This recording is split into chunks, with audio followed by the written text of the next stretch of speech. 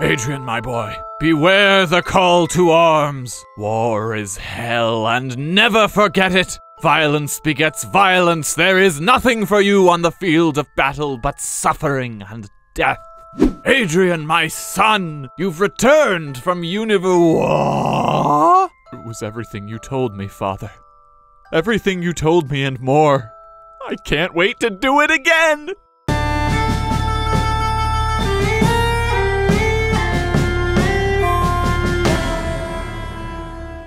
Do you want to serve your country? How about someone else's? Why not ours? This is the Army. Just 4 years service can completely change your life. Do you want to start a new life with your best friend on a 500,000-acre hunting estate in the marshes of Poland? Do you want to avoid capture by Italian fascists when disguising yourself as a peasant? You'll hardly recognize yourself with your newfound confidence and skills, unless you have an opinion about keeping your arms, legs, face, mental health, your very life, and maybe your immortal soul. In which case you need Babbel. Yes, Babbel's 10-minute interactive language learning lessons will have you speaking in just 3 weeks. You'll learn with lessons designed by real language teachers, games, podcasts, and much more in less time than it takes to finish boot camp. You will have the skills and confidence to travel the world and make friends who you'll see at a charming local coffee shop and not in your nightmares. Babbel has a few different subscriptions to choose from, including a lifetime subscription. If you're interested in learning a language, this is a great opportunity to try it out. Click on the link in the description or scan the QR to get 60% off Babbel today. And if you're not completely satisfied, Babbel offers a 20-day money-back guarantee.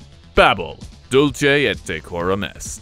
Mr. Carton de Wiart is probably one of the biggest mad lads to ever walk this earth, which has cemented his place in pop history. He was born to an aristocratic family in Brussels, but one apocryphal tale says he was a dark prince, the illegitimate son of King Leopold II, a backstory which would make him a good 10% cooler if it weren't for all the slavery and genocide that Leopold did. Adrian grew up living the kind of privileged life most people in his day could only dream of. He studied at an elite British boarding school and went to Oxford University. The man had the opportunity to become anything he wanted, and he chose to drop out and become a soldier.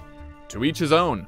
Adrian was shipped out to South Africa to fight in the Second Boer War, which longtime viewers may recognize put him in direct opposition to another boots-on-the-ground mad lad, Fritz Duquesne, otherwise known as the spy who escaped prison, smuggled himself into America, became best friends with the president, nearly convinced Congress to start a hippo farm in Louisiana, and left behind about $40 billion worth of buried treasure. Anyway, Adrian comes home with serious injuries to his stomach and groin, but for whatever reason, he is in love with the military. Probably because when he wasn't at war, he had enough money and free time to play polo and schmooze his way around Europe. But don't let that mislead you. Yes, he was aristocrating it up, fox hunting in England and courting his future wife, Countess Friedricha Maria Carolina Henrietta Rosa Sabina Franziska Fugger von Babenhausen, eldest daughter of Karl V Fürst von Fugger-Babenhausen and Princess Eleonora zu Hohenzollern-Bartenstein und Jagstberg und Klagenfurt. But in kind of the same way an athlete might train for a marathon, Adrian was staying fit, training for war. When at long last World War I finally kicks off, Adrian is already en route to Somaliland to go kick in some teeth and ends up getting shot in the face twice. It's noteworthy that this man's claim to fame is all the times he got shot without dying. I wonder if the British strategy was just, "De Wiart, are you ready to be a hero?" "Yes, sir." "Great. You're the tank of the party. We need you to go out there and draw aggro so we can shoot the Somalis while they're busy shooting you." I wonder this because in 1915, they moved him to the Western Front with one eyeball and missing half an ear, and no one's writing home about this guy's skills as an infantry battalion leader. Although I have to say, I would have been terrified if I were put in his battalion. He specifically requested that he and his men be put into the most dangerous situations possible. In the course of the First World War, Adrian Carton de Wiart was shot through the ankle at the Battle of the Somme, shot through the skull in the same battle, continued serving to be shot in the hip, shot in the ear again, lost his left hand, and when the doctor refused to amputate, he ripped off his own fingers. When asked years later what it was like to serve in the most hellish war ever fought up to that point, he replied, "Frankly,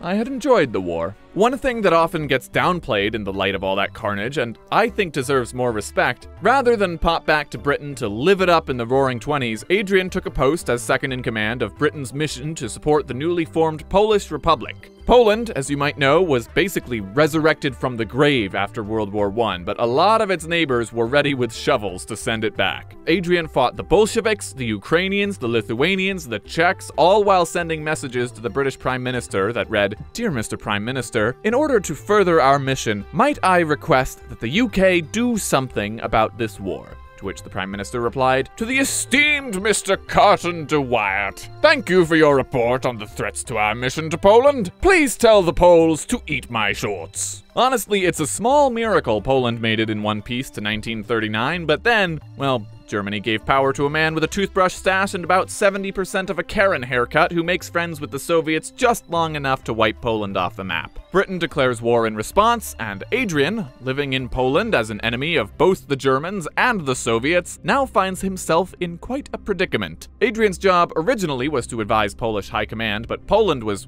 quickly down for the count. The Soviets overran the estate he'd called home for the last 2 decades, and Adrian flees the country headed south. The Luftwaffe attack his convoy while the battle lines are closing in from either side, but he manages to cross the border into Romania, and from there, he hitches a plane ride with a fake passport. He was then given the rank of acting Major General and led a force to retake the city of Trondheim, but ended up stuck in the snow surrounded by Nazis because the British refused to withdraw for political reasons. Then, when the army finally got around to pulling him out of there, he was going to be moved to Northern Ireland to defend against a possible invasion, but Northern Ireland's new commander-in-chief decreed that at 60 years of age, Adrian was too old to be leading active duty troops. Instead, he would be sent on a diplomatic mission to meet with the Yugoslavian government and negotiate terms for an alliance in the likely event Hitler invades the country.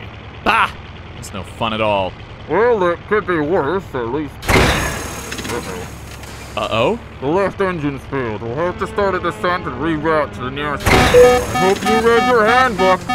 Believe it or not the first time Adrian survived a plane crash. They splashed down off the coast of Italian Libya. The Italian army was waiting for them when they came to shore and hauled them off to prison. Adrian was put in a special POW camp for high-ranking officers in an old castle. I'm sure it was dire straits, but hell, if the trenches were peachy, you'd think this would be like summer camp. He made 5 different escape attempts, and once managed to break out of the fortress after 7 months of digging. He disguised himself as a peasant in northern Italy, but was quickly identified as the only 61-year-old with an eye patch and a missing arm who couldn't speak Italian.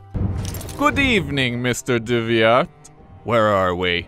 You have been transferred to a very special facility in Rome. We are here to ask you some questions. If you're not here to negotiate your surrender, I've got nothing to say to you. Is that so?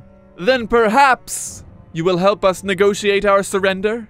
In a stunning turn of events, yes, Italy was secretly preparing to exit the war in 1943, and Adrian was flown off with an Italian negotiator to Lisbon, Portugal, where they had a nice talk with the British, and then Adrian was flown back to Britain as a free man. Score! Then, within a month, he got another unexpected transfer. Winston Churchill noticed that the last time he heard anything about Adrian, he was crashing into the sea, and 2 years later, he was negotiating Italy doing, well, what Italy does in world wars. So Churchill sends de Wiart to be his personal representative in China. Much like Poland, Adrian found a new home in China and developed a love for the country and its citizens, once lifted of his preconception of, quote, a whimsical little people with quaint customs who carved lovely jade ornaments and worshipped their grandmothers. He did a lot of basic reporting back to Britain, nothing as crazy as crashing a plane, escaping a POW camp, or getting shot through the skull. Damn war heroes living long, boring lives instead of dying in a blaze of glory. He must have gotten close, though. The Chinese government in the 40s didn't last long, what with Mao Zedong's impending communist takeover and all, and when Adrian met Mao at a dinner one time, he got up to interrupt the great leader's speech to accost him for his actions during the war.